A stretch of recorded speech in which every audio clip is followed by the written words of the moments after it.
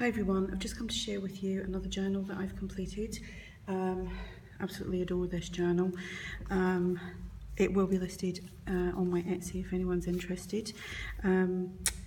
This is made with a clasp envelope. It has one large chunky signature and all the details will be in my the Etsy listing. It's got those lovely black lace trim, which is absolutely adorable.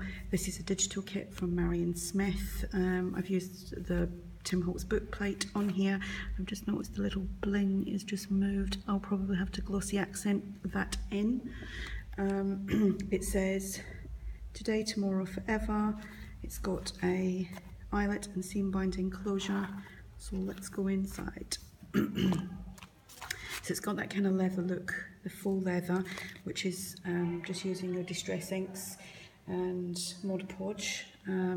There's many, I've used this in the past. I've got a tutorial from about a year or so ago, but I'd used it on a hardcover with crinkled up paper, but there's so many people that have got some great tutorials on how they do theirs. It was Narissa Bailey and Paula Lemon that's inspired me lately to be doing this technique again. So we've got two, I don't know if that's supposed to be in there, yes it is, two index cards with some tabs.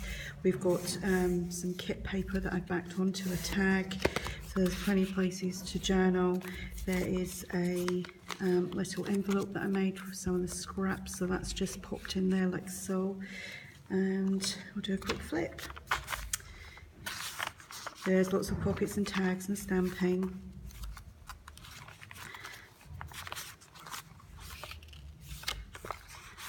And these of course flip up.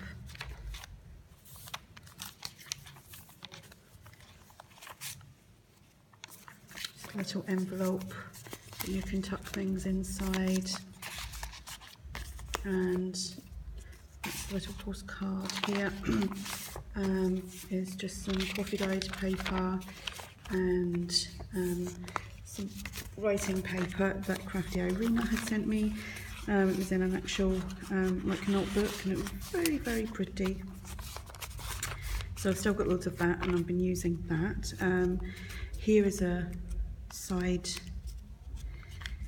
pocket in there, so I've just put an index card there. We've got a pocket there and it's opened at the back as well. There's no stamping on that, so that just goes in there like so. Some lined paper, a altered envelope which I've made into like a double pocket tuck, and large tag there. Love the coffee dyeing on that. That was actually at the top of the pile in the oven, and for some reason sometimes, I think it's when the coffee's really, really hot, you get this really dark look. Oops, I keep knocking this camera. This is one of these 8x5 index cards, so I've just done that as a journaling spot. There is a tag there. And this paper has just been backed onto the tag.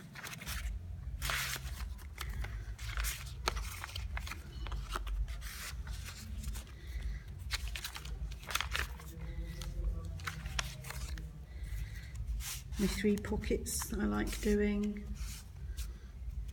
And these are just the smaller index cards which I've just cut down to fit inside. The middle of the signature, we've got 2 hearts. Again, there's more coffee dyed paper and this note paper, which is like so.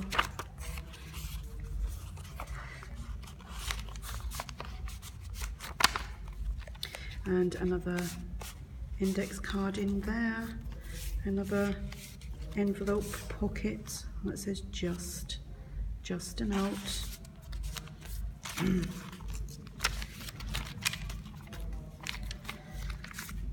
2 tags in there. Whoops, wobble again. I don't know how people can do this all the time, stand around these tripods, kills my back. Another 2 tags.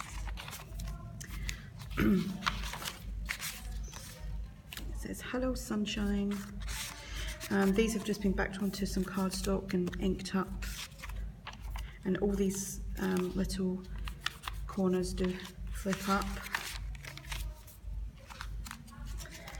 Some more of these, and this is a Marion Smith long pocket, so you can tuck things inside there, which I think I've probably glued it together.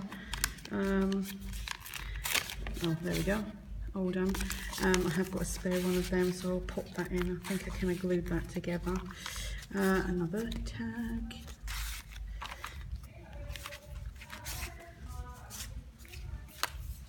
Another one of these index cards.